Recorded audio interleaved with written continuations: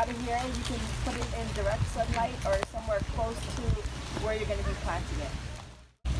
Put a greenhouse up here to grow that tomato here.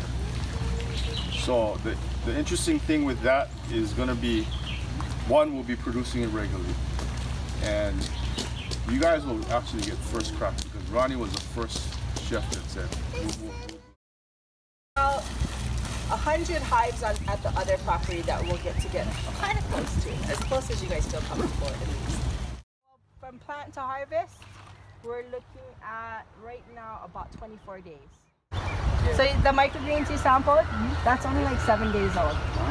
So we cut it at 7. There was, what is that red plant? That's amaranth. So it's one of the ingredients. This one is kale.